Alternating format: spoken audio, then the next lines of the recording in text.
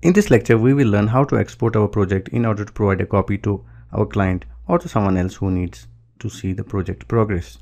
In order to export the project, we will go to the File option and click Export. Once we click Export, it gives us various export options. We can export our project in different formats such as Primavera format or Primavera contractor format or Primavera P6 Excel format in the format of an Excel spreadsheet.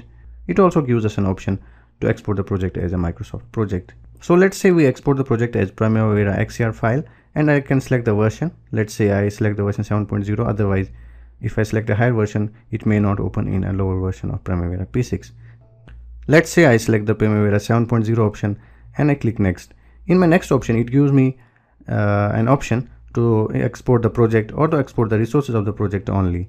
I'll select to export the entire project, click next. Then I'll again click next and I'll select the place where I want to export this. I will browse to the place using this button where I want to save or export my project to, then click finish and it will automatically export my project.